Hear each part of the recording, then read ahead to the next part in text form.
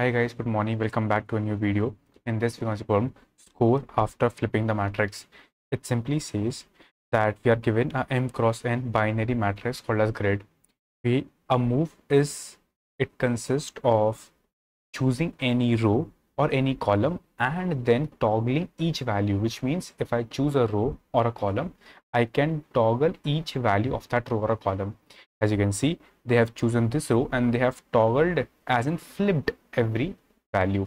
They have chosen this column now and they have flipped every value. So this is what they are actually trying to do. Every row of the matrix is interpreted as a binary number.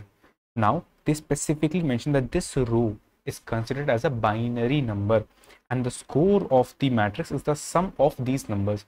So every row is a binary number and the score is the sum of these rows, and row is a binary number. So it is sum of these binary numbers. Cool. You have to return the highest possible score. Now I have to return the highest possible score. It is very obvious that what I am doing, I am adding up n rows and getting the maximum sum. Addition of some rows is maximum only when individual rows are maximum. So I have to make sure that this, which is a binary number, it should actually be maximum. Now to analyze this number, let's see what this number means. If I just again write a random number, let's say if this row would have 10110 as the first row, then this, the extreme rightmost, it contributes 2 raised to power 0. Then the first bit contributes 2 raised to power 1. This is standard how we convert a binary number to a normal decimal. So this contributes 2 raised to power 2. This contributes 2 raised to power 3. This contributes 2 raised to power 4. So we can easily see that if I have this as a binary number, this will be the contribution and this will be the actual number which I should add in my answer. Add in my answer for every row. Now my main task, I want to maximize this result. This result I want to maximize. So I should maximize individual rows. If I maximize individual rows, then what will happen? Simply, I will be having this as a result. But I showed you this to just show you the impact of every bit. Now, for this bit manipulation, a bit knowledge is required. If you have not watched this crash course, I highly recommend check the pinned comment in which you will see the crash course link. And please go, it's just 1 hour. We'll actually have every trick of bit manipulation.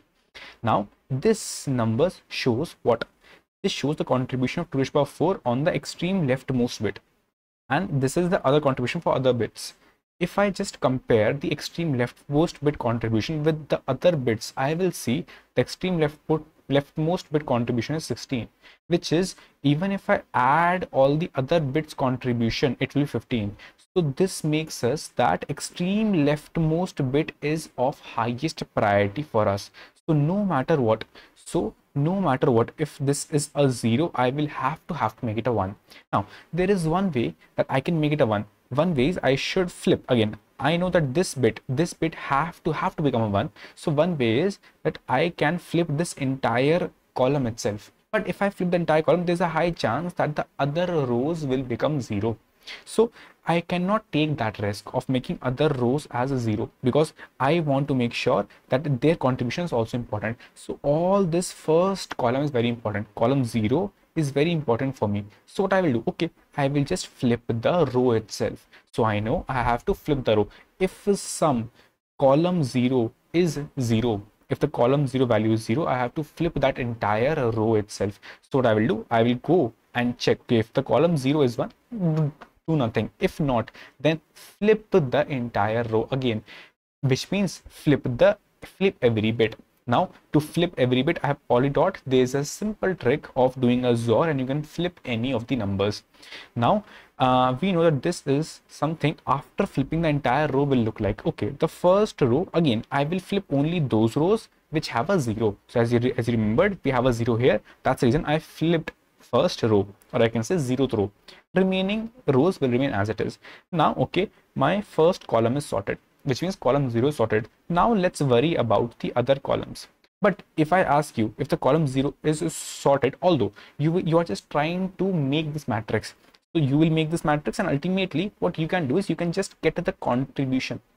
You can just get the contribution of this bit. What this bit will contribute? This bit will contribute 1 into 2 raised to the power, what is 0, 1, 2, 3? 2 raised to the power 3, right? I can write the same thing as 2 raised to the power m minus 1, because this bit will contribute 1 into 2 raised to the power m minus 1, which is m minus 2. So I can simply write this as this this specific bit will contribute me 2 raised to the power m minus 1. Or to be more in general with how other bits will contribute, I can write the same thing as 2 raised to the power m minus 1 minus j. Here you can see the j is 0. That is the reason I will have nothing. Here the j is 1, so it is minus 2. So it was m minus 2. Cool. Now I can also see that for sure in the very beginning all the columns 0, again this is, I'm just showing you for your knowledge, that for sure in the very beginning column 0 will have all ones. It is very possible to make. That's the reason what I will do. I will have n into 2 raised to the power n m minus 1 for sure as the contribution for the first column. And make sure I am just checking the individual contribution. Individual contribution of the first row or first to first column is this. Next to next column is again this. Next to next column is again this. So I know that I have n rows. So n is the number of rows into contribution of every bit is this. Okay, now let's go on to the next column, which is column number 1. If I go on to this column, I know again I can just I just want this number to be maximum, right? This number is ultimately maximum. So ultimately what I'll do, okay, I am just getting, okay, the contribution of this bit 1 into 2 raised to the power 3 plus contribution of this bit 1 into 2 raised to the power 1 plus contribution of this bit, this is 0. Again I'm just getting the contribution of these bits plus 0 into 2 raised to the power 2 raised to the power, it is 2, it is 1, it is 0. So and the same way I'll get for next row, next row, next row, next row, next row, next row, next row, and everything is being added. Everything is being added. So no matter if I add like this or if I add like this, both will remain same. So ultimately my task is to have as many number of ones as possible. Now for this specific column, again there is no row modification which I can do. I cannot do any of the row modifications, because if I do row modifications, my extreme leftmost one will actually return to 0 and I cannot afford that. So what I will do, I can now only do a column modification. So let's look at this column. Would you like to modify it? If you will modify it, the number of ones right now you have is 2. Column count is 2. If you will modify it, as in if you will flip this entire column, your column count will become 3 minus 2, because number of ones will become 0 and the remaining zeros will become 1. So it will become a 1. So you will take advantage. Whoever is giving maximum number of ones, that is beneficial for me.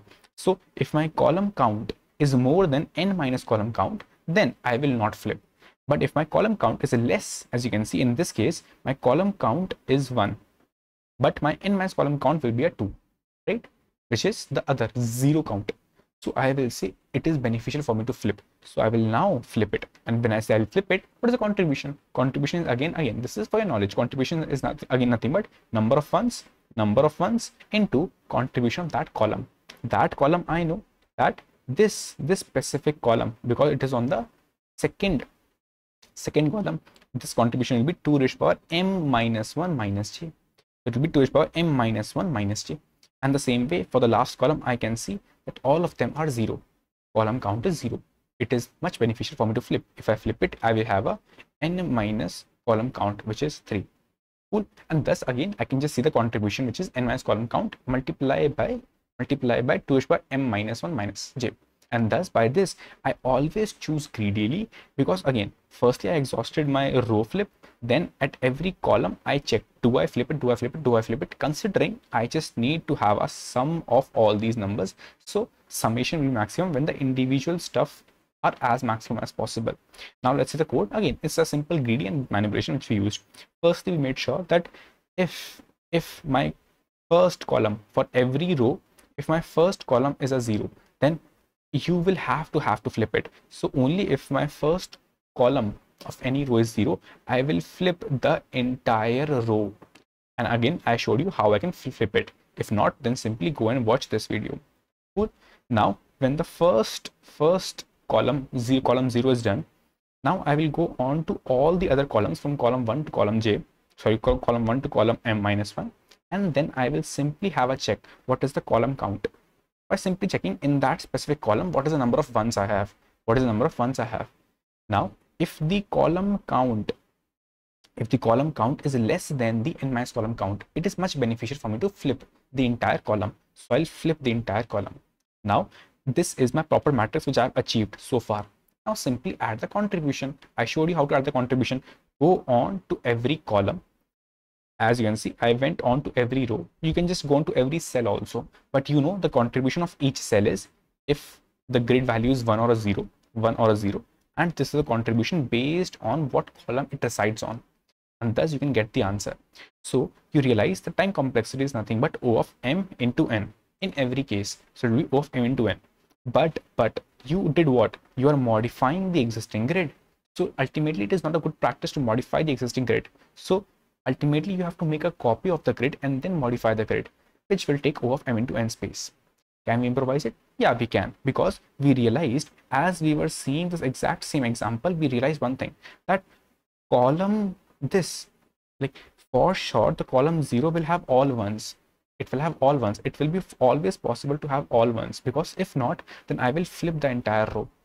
So all ones will always be possible, which means in my answer I will for sure be able to contribute a n into 2 raised to power m minus 1.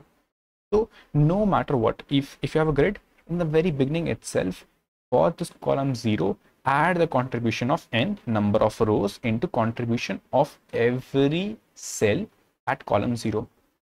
Okay, I added that. Now my task starts. Now if you remember, this was the original matrix. You have not flipped it because flipping was not allowed, but you still knew that the contribution of this specific first column will be this. Now you went on to this. Again, you will have to do one thing. Let's use the exact same funda. You will go and find the column count. Column count, if you remembered, was a 2. And then you will go and find the n minus column count. Whosoever is large, that will contribute as an answer for you. So here the column count was large, so it contributed as an answer. I had a 2 here, and then the contribution of that specific column. And as you can see, for the next row, my column count was 1, while my n minus column count was a 2. So I contributed an n minus column count. So I realized whosoever is large will actually contribute for that specific jth column. But Aryan, if I see here the column count is 1 and not a 2. Okay, makes sense. Here the column count is 1, but here I can see it is a 2. Yeah, why is that the case? It is the case because while you were counting the column earlier, this was already a 1, because the first row was flipped because of this first column of row 0. But in this case, I'm not flipping any column, but I should still have in my mind that will this row or will this cell be flipped? This is only possible when this row would have been flipped, and this row would have been only flipped when this cell would have been 0, which means the column 0 on that specific ith row would have been 0, then only the ith row would have been flipped. If yes, then just contribute this cell's contribution after flipping it. So while I'm going on to every cell in this column, I will check, do I flip it or not? And to know that, I will check my 0th column in that specific row. If it is 0, which means I should flip it. And then again, when I say flip it imaginary, and then add its contribution in my column count. Okay, go on to this cell, it is 1, so don't flip it and add a 0. This cell, it is 1, don't flip it, add a 1. So thus I achieved a 2 for my specific column, and thus ultimately everything remains exactly same. So you realized that first for the very column 0, I added a m minus 1 minus j, and that will be added n times because of n rows. This is for the first column 0. For the other columns, column 1 to column m, I went on to all, again I will go on to the specific column j, I will go on to all the rows, and for that specific row I will check that, okay, if the column 0 was a 0, which means I should flip the bit and then add its contribution. So technically I'm flipping the bit and then adding its contribution. Again, if it is 1, then don't flip it and add the contribution as it is. Thus, when the contribution is added, things remain exactly same. If the column count is less, then add the n minus column count contribution. If the column count is more, then add the column count contribution. Contribution is 1 raised to contribution is 2 raised to the power m minus 1 minus j. If you don't know what this means, this is simply a left shift operation. 1 is left shifted m minus 1 minus j times, and thus it achieved this number. If you still am confused in this, simply go and watch this one video and you will be good to go. Thus, you will see that in the final approach, we did not modify the input array and thus achieved our actual exact same funda in O of 1 space. And that's how you simply solve it. Cool. Bye bye. Take care.